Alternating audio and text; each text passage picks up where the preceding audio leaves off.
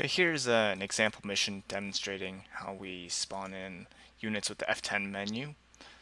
So what we want to do is to go to the triggers, and we can start a unit trigger when we set up a trigger with no conditions. So we'll start right away, and it will immediately add a radio trigger for the blue side, and we have our name is Start Armored Assault, and our flag value is 900, and we're going to set it to 1 every time this radio trigger is clicked.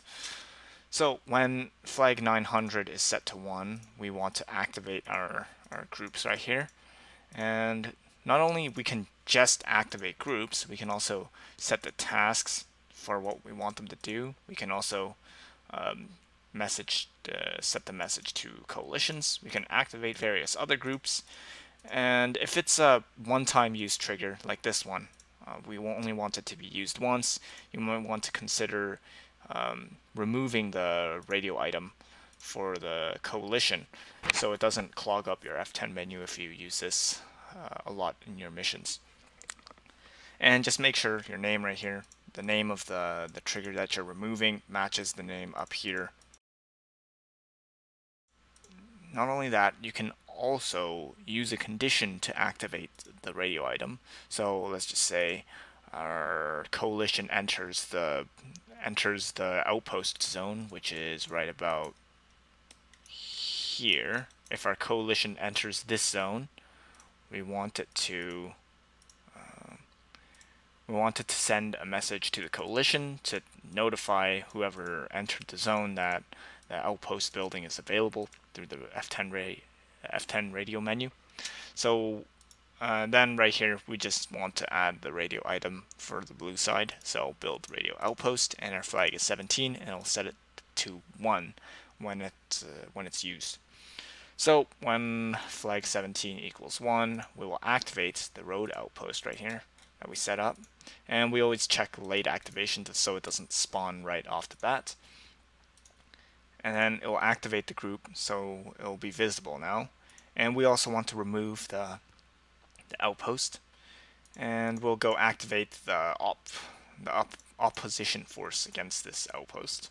Right here we can do that by activating this, and we can set the flag value to continuously activate various other triggers, like when the soft target is dead, we can activate various other triggers and actions. Okay, now let's say that you want to spawn an aircraft in, right, with the F10, and you want to just continuously spawn it in after it dies, or after something happens to it, or after it does its task, but you want to just keep respawning it. Okay, so what you need to do first is to go to your flanker. We named it SU-27, and we have an SU-27 here. It does the cap, and we want it, most importantly, set to late activation. Just make sure you have your loadouts and set it to late activation, so this way it doesn't spawn in right when the mission starts. Then we come to our conditions, load the radio item right here, 450 to 1, and then do 450. When 450 equals 1, we do our missed respawn group. Then we set the value of 450 back to 0 so the trigger can be reused. And we want to load a miss script right here. So this do script file will open up File Explorer. So when you click that, we'll just find that and click OK. And if you have CTLD loaded, if you want CTLD at the same time, you just have to make sure your missed script is in front of CTLD. As you see on our F10 map, we do not have the flankers spawning right immediately because we have late activation checked. So when we go to our radio item right here,